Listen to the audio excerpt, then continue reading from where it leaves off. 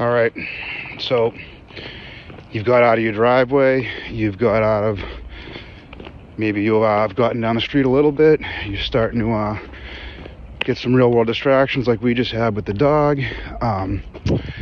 So this is what happens a lot when you start doing this stuff. If you didn't start this from the beginning, because you've had a dog that's been kind of guiding you on the walks for however long, and you're trying to do this now, you're going to have a dog that's going to dart off, always trying to, as soon as you get near the grass or the edge of the road or sidewalk where there's distractions, they're going to start putting their nose to the ground.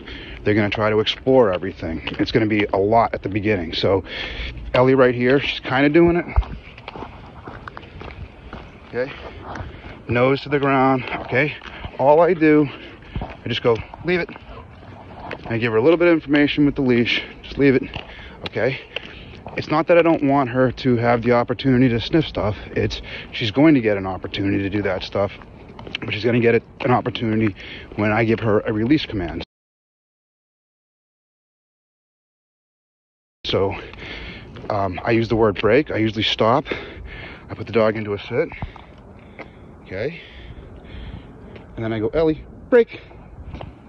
Okay. When I say break, she can go do whatever she wants. Okay. She wants to play with a stick. Good girl. Good girl. Her walk should be fun. She should get to have as many of these breaks as I give her. I let her pee. I let her poop. I do all that stuff. But when I'm done, I'll say something like, Ellie, let's go. Oh, Ellie, let's go. Okay. And that means you're back by my side in a heel.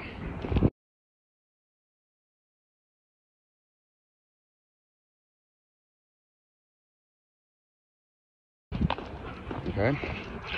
I'm not looking for a competition heel. I just want her next to me.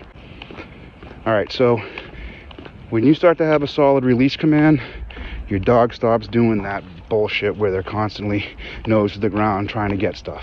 I just say leave it. I keep going. I don't slow down. I never let the dog dictate the walk. Unless my dog like literally starts taking a shit in mid-stride, I never stop until I want to stop. They don't get to dictate anything on these walks.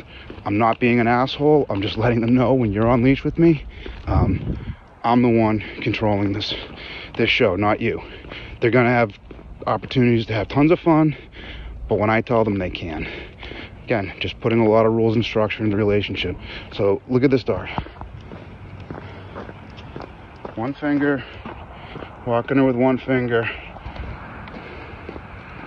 Okay, and stop.